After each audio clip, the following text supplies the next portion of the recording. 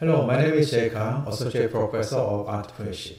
In the book Secret of the Millionaire Mind, written by Harv Ecker, the formula TFA=R appears.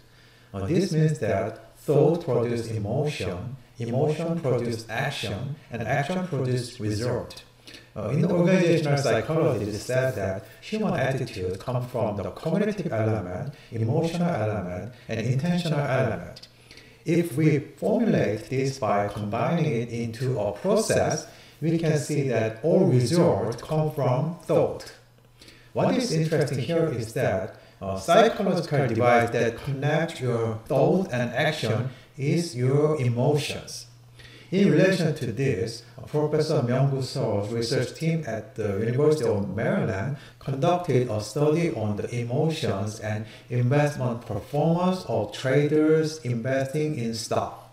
The research has shown that the extreme positive emotions a trader feels when trading a stock have a significant impact on higher decision-making performance. Of course, it is very difficult to generalize this because countless variables come into play in stock investment, but the research and thoughts provide implications that show how important the role of emotion is in human decision-making. When coming up with an idea with a creative mindset, let's listen sensitively to the emotion we feel. The moment a thought arises, there is a cognitive process that moves from your unconsciousness to our consciousness. What is important here is the implication that ideas pass through the unconscious to the conscious. This unconsciousness is formed by gathering all the events one has experienced since childhood.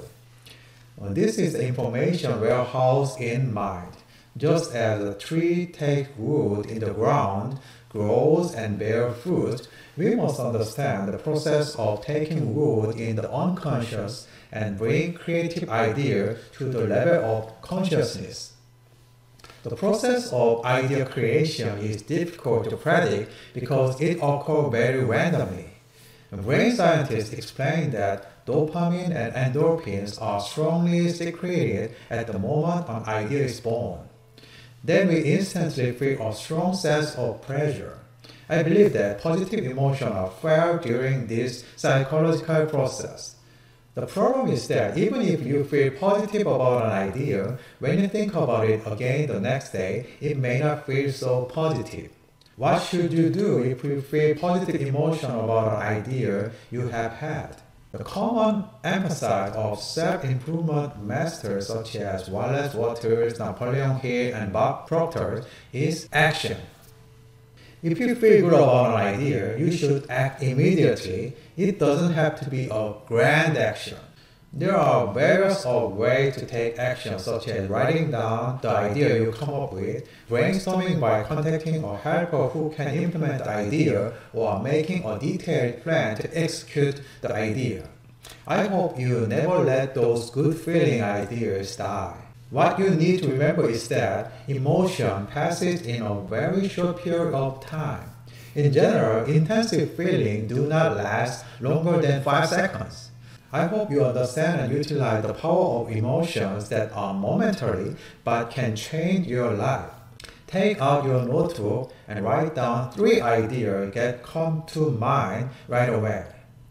Business ideas are good, and ideas for doing work better are also good, or even just an absurd idea. Next to it, write down the emotion you feel when you think of that idea in numbers. If you have a positive feeling, write down the score out of 5. If you have a negative emotion, write down the score out of -5. Then choose one of the 3 ideas you came up with and take action to make it a reality. It doesn't matter if it doesn't become a reality right now. Rather, it is very important to take action consistently and repeatedly. I hope that later, as time passes, you will read the idea you came up with today. Maybe you have discovered a creative idea today that could change your life. Thanks for watching. I wish all the best for your future.